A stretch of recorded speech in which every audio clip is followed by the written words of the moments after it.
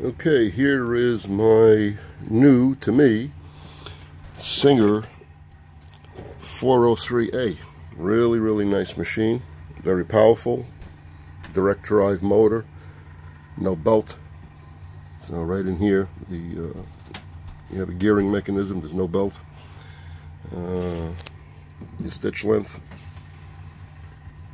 Zig-Zag. It has all these little different cog wheels. Each one is a different zigzag pattern. You put one up on the top here, snap it down, select the width of the stitch, and this is known as the Slant O Matic. As you can see, the needle is on a slant, and it was in good condition mechanically, but it was just like so oily. This thing was like someone dipped it in Texas. So we washed the whole machine down with a rag with lighter fluid, and then used some Novus plastic polish on it. There was like hardened grease all stuck to it here and there, and the Novus plastic polish #2 is amazing stuff. It's great for painted surfaces. As you can see, it did a really nice job on this thing. It shines like a mirror. It is just absolutely gorgeous. Beautiful condition. A little bit more work needs to be done with it. These vinyl spool spindles here are kind of old and shabby looking. I ordered new ones. The one down here was broken off, so we got the piece out, and somebody was using it without a spindle felt, so there was this round mark in the paint, which I polished out. It's like totally gone now. It's like it was never even there.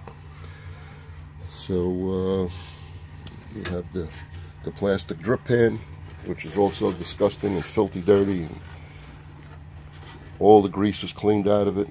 Washed it with Dawn, which is a great stuff. It's a degreasing, and it's basically ready to go. Here's your threading guide inside. This thing is built so beautiful, so powerful, so lovely. And that is it for this. There's plenty of videos online about how to thread and all this other junk, but this is just a very brief overview of this thing. It does an awful lot. Very versatile machine. Here's your bobbin winder, which is so nice. It falls down flush into the machine, and you could lift this little lever here, lifts the throat plate. You can remove it, put a different one in, or raise it so you could do embroidery. It takes it off the feed dogs.